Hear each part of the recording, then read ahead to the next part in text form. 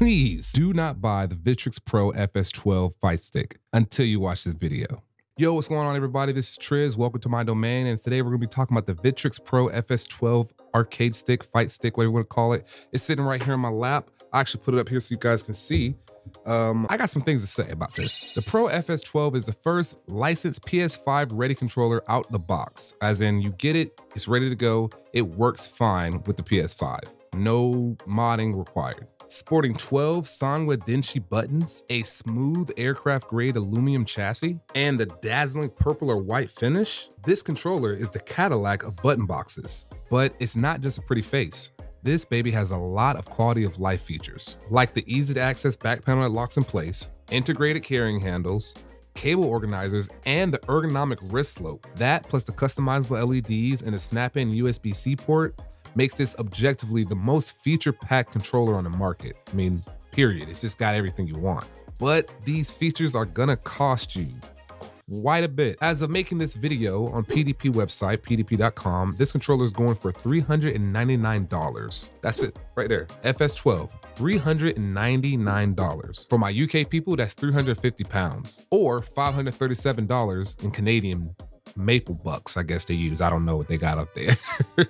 Do you know what you could get with $400? You can get a PS5 digital edition for that much money. You can get a 64 gigabyte Steam Deck for that amount. I know because I got one sitting back there. You can't really see it, but it's off camera. That's the same amount you're gonna pay for a controller? It's almost the price of 2 hitboxes. With that big of an asking price, you want to know if the device is worth it. Is it more than pretty or big or sleek or fancy? Does the Victrix Pro FS-12 warrant its big price tag? Well, that's what we're gonna find out today. So, I've talked a lot about this behemoth of a box up until now, but let's take a look at it in depth. I do have to add that when I got the shipping box from PDP, there was this rather large gash in it. In fact, it actually went through the shipping box and damaged the product box as well. I haven't had any issues because of the damaged box, but I did want to make sure to add this into the review. Maybe it happened on the way down to me because it was traveling during a hurricane, or maybe it happened before it left PDP. I just do not know. This controller does work on PS4, PS5, and Windows PC. I'm using on Windows 11. I've had 0 issues as far as connecting the FS-12, and Steam and Windows recognizes it, no problem. If you guys want a full setup video, leave a comment on this video and let me know if you would like to see that. I could probably knock that out. That wouldn't be that hard to do. Also, you gotta make sure you subscribe so you don't miss that, because if I make it, how you gonna know I made it if you don't subscribe? You'll never know. PDP does send you this nice carrying bag for the FS-12 that you can use when you take it to offline tournaments, but I don't see why you would. The build quality is very sturdy and well constructed, but not too heavy to carry. And with the handles underneath, that makes it even easier to transport from setup to setup. But also, just look at it. You don't want to hide this controller. This thing is so pretty and big, you want to show it off. But back to the unboxing. There aren't too many accessories in the box other than the bag, the USB Type-C cable, and the cable management brackets that are detachable, and a manual. My Victrix didn't come with a manual, but it did come with a scannable QR code that takes you to the PDP website where you can find it online. That's all for the unboxing. I'm just gonna show a little bit more of the footage, but after this, we're gonna go to the hands-on look at the Victrix Pro itself.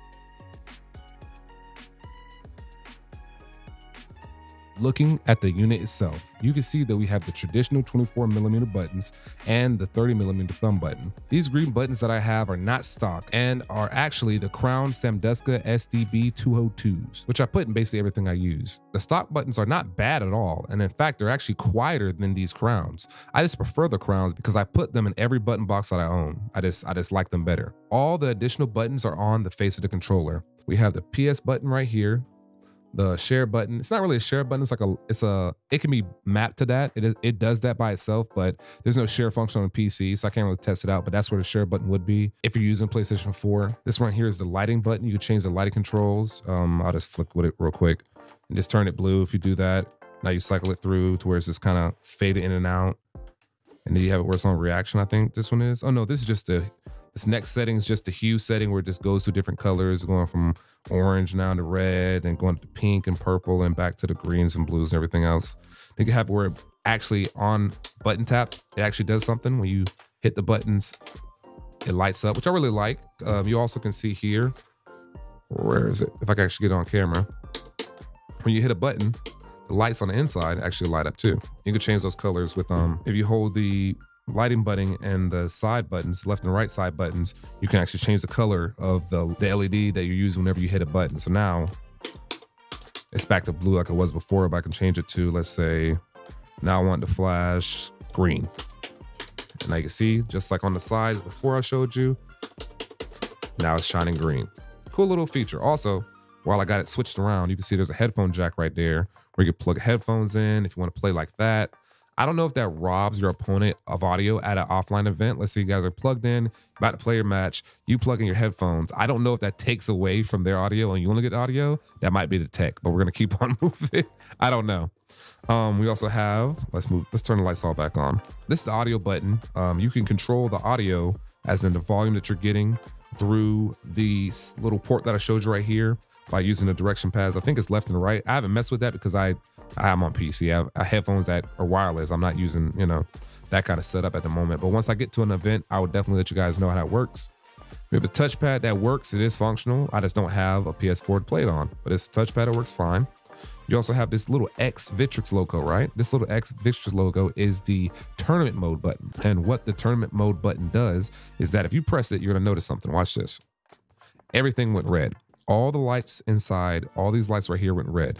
That shows me, or that tells me that no matter what happens, if I press these buttons, if I press start, over here is the start button. If I press the start button, nothing's gonna happen. If I try to hit the custom, this is a custom button you can set for a different custom key, nothing's gonna happen. I have to turn off the tournament mode to use these buttons. Why that's good? For pretty obvious reasons. If you're in a tournament and let's say you have a habit of, maybe you play wild and you flick your hands around and you get mad and you almost rage quit. If you're in a tournament and you rage quit or you hit pause on accident, guess what's gonna happen? You get DQ'd. So this is there just in case, just make sure that never ever happens. You get in a tournament, get in an offline situation, hit that lock button, tournament mode is on, you're good to go, you're Gucci, you got nothing to worry about. Also, like I said, this is the Pro button right here. The Pro button is their custom key, their custom button where you can set it in the key bindings to whatever you want. It's like whatever game. Most modern fighting games are pretty good about that, where you can change any kind of button to whatever button you want to use. So what I do, I have my position reset for Guilty Gear Stride on touchpad, and I have my recording function where I want to like set up a new recording, record them again, or like put them on standby. I have it set right there. So let's say I want to do recording in close slash, I'll just hit at the same time. So I got it instantly. Like, I just got close slash as quick as I could do it versus having to go on the back of the controller and try to reach back here and press a button on the front. That's what the hitbox has, right? On the front of the controller, that's where all the start, L3, R3, all those buttons are over here. So to stop a game, pause a game, reset, all that stuff, you gotta you're playing, gotta reach over there. Playing, gotta reach over there. No, not with this controller. Everything's on the face. Everything's right here where you can get to it. Easy accessible. I love that. That's amazing. All the buttons have like a pretty subtle, pretty decent click. You can't really hear it.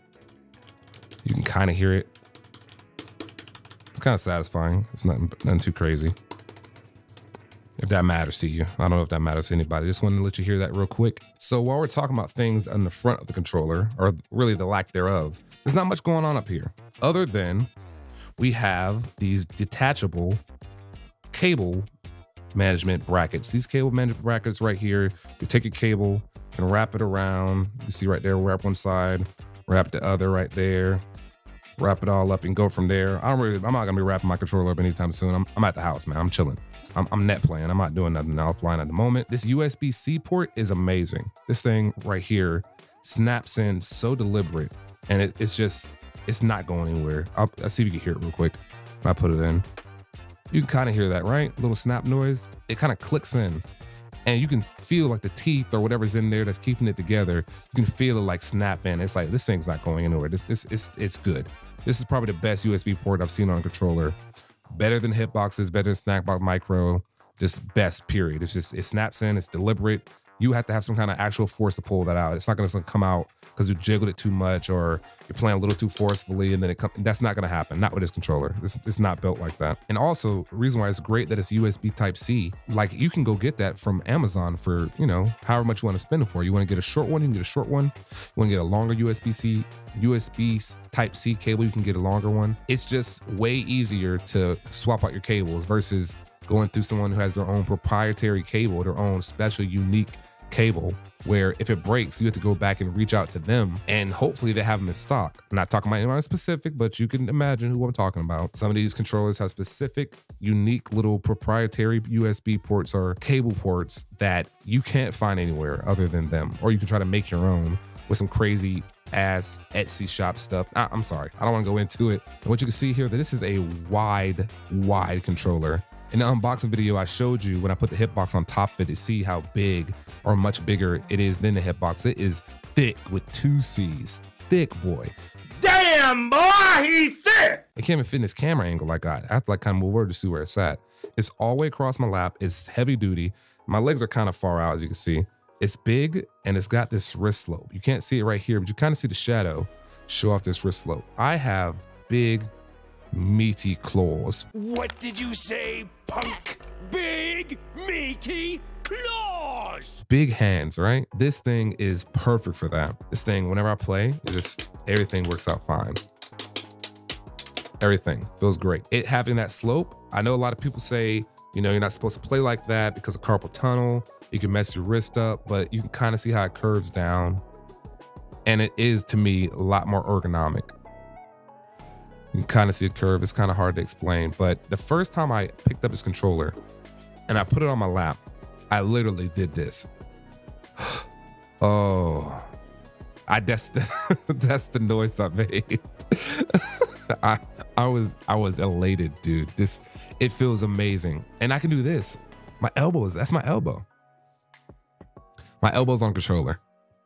I can't do it with the Hitbox. I can't do it with a Snackbox Micro. I'll break it. I love the form of this. I love how it feels. This cold aluminum, it feels good, man. In the summer, or it's starting to get a lot colder now, but even if you don't mind the cold, it's just when you put your hands on it, you feel that coldness of it. It feels cool to the touch, relaxing. You're like, ah, yeah, this is good. I could play on this thing all day and never be annoyed by it, never.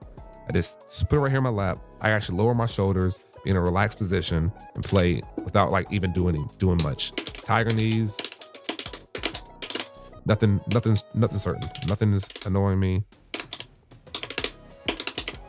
Everything's good with this controller. I like this controller a lot. I love the way it feels more than anything. There is one thing that I want to talk about that is kind of annoying, right? It's kind of an issue. On the back, we have the Victrix logo, right? On this smooth foam material. Now, at a glance, you would think, huh, Triz, that looks probably kind of grippy, right? It's foam, it should be grippy. It is not. This foam right here is not grippy. It's actually kind of slick. Now, these outer parts right here, these parts are rubber, and they're little rubber feet or little rubber pads, and they are grippy on any surface, right? Sometimes I'm playing like little shorts like these, like little, you know, khaki, denim, whatever kind of material, wool or whatever it is, shorts, and it's fine. If I have my legs pushed out enough to where these parts are making contact with my actual pants or whatever. Let's say I'm a female and my legs are a lot closer in. This part is gonna slip. It's gonna make any material slip. It's not that annoying. It's definitely noticeable though. If I'm playing like this, this thing is gonna slip. I can feel it like moving. It's gonna go on down your lap, right? So you gotta kind of, you know, boss up, spread your legs out, you know, let your blank hang, get a little open up stance, and it's gonna be fine because the grip is on the outside. The grip is on these outer portions of the bottom of it. That's my biggest gripe, and that's not a bunch of a gripe if you can tell. But real quick, let's open it up. We're gonna do a whole modding section in just a second, but I wanna show you the inside real quick. If I can get it up to the camera, you can kind of see right there that there's the switch for the different sections. It says PS5, PS4, and PC. And I'm gonna bring it up again, but I don't know how I'm gonna enunciate it because I don't think you can really see it. This little Allen wrench, I had no idea what this Allen wrench was for. This Allen wrench right here actually removes the detachable cable hooks. So if you wanted to take those out, take the Allen wrench that comes with it, unscrew those, and you just have a smooth controller without these things kind of getting in the way. As you can see, it's kind of like right there close to my desk, so I don't really need them, but I just want to keep them on for the video. Good segue, we're gonna go right into the modding section. Let's go. As you have probably seen during the unboxing, there is the latch here where you can access the inside components. This panel stays open on its own and gets completely out of the way so you can really get in there and work. Like I said before, they have this little Allen wrench that you can use to remove the cable management hooks if you don't want to keep them on while you're playing at home. Next, you can see that all the cables come together at this center port that then connects to the circuit board. The circuit board is underneath all of this black plastic and is protected so you can't accidentally bend a pin or break your new expensive controller. As you can see, just like any of my other modding videos, I got to use my handy dandy needle nose pliers to get the cables off of the old buttons. And when you're modding a new controller, the cables are especially difficult to remove, but the more you replace your buttons, the quicker and easier it becomes. Now let's do a sound comparison from the stock Soundwas and the Crowns.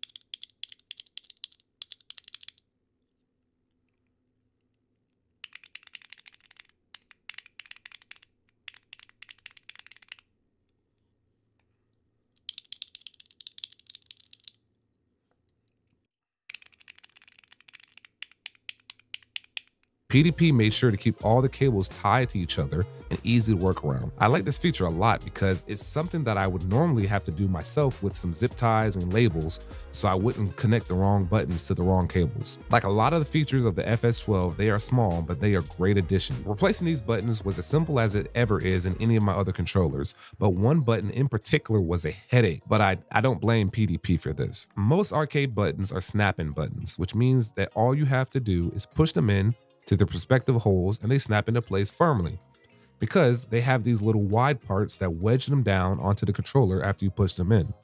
The crown buttons I have grown attached to are screw-in, which means they have to be screwed in with an additional piece of plastic from the inside of the controller. This always causes me some frustration because I have to use needle nose pliers to try to get the button screwed in as tightly as I can because my fingers are simply too big to fit in between the buttons. This problem was extra frustrating on the FS-12 because the last two buttons on the right side are surrounded by this black plastic enclosure. It only leaves a bit of room to slide the clear plastic tightening part of the crowns into position to catch the thread and secure the button. I honestly spent like an hour on this last button, but I somehow made it fit and all the buttons are now secure. Building inside of this controller was fairly easy. For the most part, it was the easiest controller that I've ever had to build in, but that black enclosure, that little black plastic area that basically covers up the circuit board area, that gave me a lot of headache. Like that really sucked trying to get the plastic, you know, tightening piece onto it. It's not PDP's fault. I'm sure most people use the snap-in buttons. I'm a little different, so that's on me. I have to do what I have to do to make it fit. So I got it in there. I don't really know how. I just a lot of time and pressure and good luck, I guess. Like I said, modding, just like everything else with this controller, easy, great, and just a pleasure. To wrap it all up, the Victrix Pro FS-12 is my favorite controller that I've ever played with, period. No, it doesn't make me play any better or give me godlike footsies or fine-tune my reflexes and fix my neutral, but it does make me want to play for longer. And it has a slew of features that make me focus on fighting my opponent rather than fighting with this piece of metal that's in my lap. It feels great, it connects easy, and looks spectacular. The only real and obvious issue is the price. So, like I initially asked, does this controller warrant the $400 price tag? If you are an occasional fighting game enjoyer, you want to try out a button box type of controller, I would tell you not to buy this as your first controller. That will give you essentially the same experience, speaking specifically from the standpoint of using your fingers to move around in a fighting game. There's a bunch of controllers that do that. You don't have to get the Victrix to do that, especially if you're, very casual and you don't play very often. But if you are a pretty consistent fighting game player and you want to upgrade from whatever you're on now to the hottest thing on the market, I got a few questions for you. What's wrong with the controller you have now? What doesn't it do that the FS-12 will do? Do you want to spend $400 on something that you pretty much already have at home? Do you have Pepe hands? All jokes aside, if you have small hands, this controller, I don't think is for you. This controller is for big, meaty claws like this. Big hands. If you got big hands, this controller is perfect for you. I love that, And if you're already happy with the controller you have, don't buy this controller. The features are awesome, but it's not worth forking out $400 if you have something that already works and you already like at your house. It's just kind of redundant. Now, if you play daily, I'm talking like 3 or 4 hours, like you play all the time grinding, you're in the lab, you constantly working on things, you rack up hours on your fighting games. That's what you do every day, right? Also, if you go to locals or offline events kind of consistently, you try to make it out there at least till maybe the monthlies around in your area. And if you go to majors, you travel to go to a major event and you've competed, let's say Evo or CEO or DreamHack's happening right now. You went to one of these places, you played and you're pretty like serious, you travel for this. And if you played a few button box controllers and they never quite fit right for whatever reason, one was too small, one didn't have enough space here, I didn't like the way this one felt. You've kind of like been around town, you had your share of button boxes and you kind of know what you want. And again, the big ticker, and you have big hands, this is without a doubt what you should be getting. If you check all those, specific little boxes I just mentioned there, this controller is very good. It has a lot of things that honestly push it up to that $400 mark. And it kind of just feature packed it. That's the only way I can describe it. It feature packed it. It put all those features into this unit. And there's no way they could have made this thing cheaper than that price for everything that's in it and its size and everything that we went over earlier, like everything I showed you with the unboxing, kind of just going through it, talking about it, all that stuff. I don't think you could have made this thing any cheaper. Like I said, without a doubt, this is my favorite controller I've ever played on, and I don't regret spending $400 on it at all. Not at all. I don't regret it personally, but I also realized that this is, for all intents and purposes, a high-end luxury item. It's not 100% necessary. It's not performance boosting. It's not a competitive edge necessarily, other than feeling more comfortable on a piece of equipment. But other than that, it's not a performance boost. You don't need this. Read my lips. Look at me, huh? Check me out. Read me. You don't need this. But damn, does it feel good as hell to play on. So to wrap it all up, is it worth $400? Yeah, it's worth it. Do you need it? No, not at all. You don't need this controller. You can get the Hitbox, you can get the Snackbox Micro, you can get, make your own if you want to. You can go buy the cheap Retrocade, arcade, whatever it is, stick that I reviewed. I could put it on the cards up here.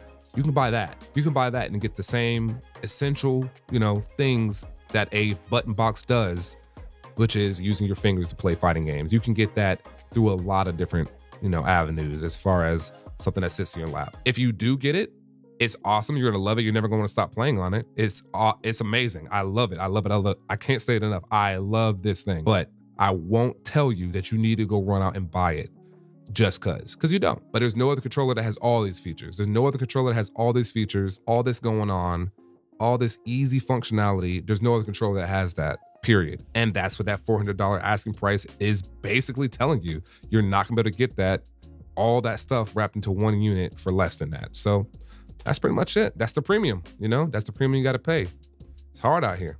But thank you guys so much. That's going to wrap up today's video. It took a long time to get this video out. I wanted to make it right. I want to do all the proper steps. I could have got on here, did a little 5-minute video and just had the board up with a webcam playing Guilty Gear Strive and just talking over it. Yeah, I really like the controller.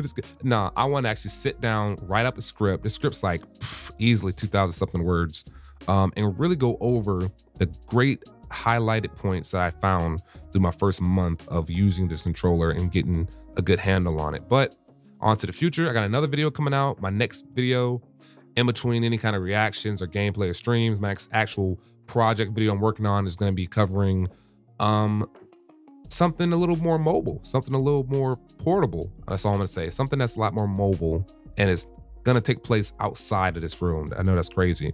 I'm going to be touching grass in the next video. Look out for that video. The only way you're going to know about that video is if you subscribe right now. Go ahead and hit the subscribe button. Also hit the like button to show me that you liked the video. It helps me out a bunch. And if you made it this far, leave a little purple emoji in the comment section to show me that I knew you were there. It'll be kind of like a secret handshake we got. Like if I see that, I'll leave a heart on it and it's like, I know you watched the end of the video because you wouldn't have left that there, you know what I'm saying? Like, you know, just do it for me. I appreciate it. But guys, see you in the next one. Just remember, it's been real, it's been nice, but it has been real nice. I'll catch y'all later. Be safe and play some video games, man. Play some fighting games. You don't have to break the bank to get a controller, but if you do, yeah, you're really gonna like the controller. That's all I gotta say.